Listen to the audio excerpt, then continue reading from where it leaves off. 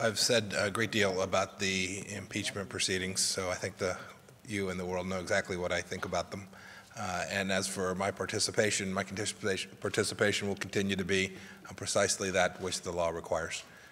And I'm happy to do document productions. I'm happy to testify if that's appropriate and required by law. The State Department's done the same thing all the way through. We will continue to do so.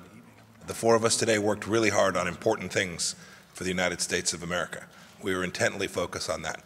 And so the world should know that despite all the noise, the chaos, the media asking questions that are completely unrelated to the reason that we're here today, that the leaders of our two nations are working diligently to protect the American people, to develop a relationship that's important strategically for the coming decades between the United States and India. And we won't let the noise and the silliness here in Washington, D.C.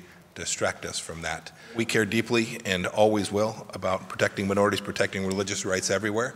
We honor Indian democracy as they have a robust debate inside of India on the issue that you raised.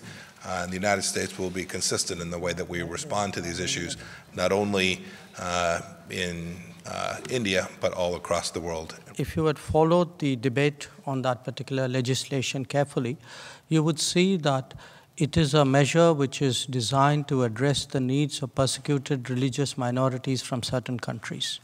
If you look at what those countries are, and therefore what their minorities are, perhaps you'd understand why certain religions were identified in terms of characterizing those who had come across.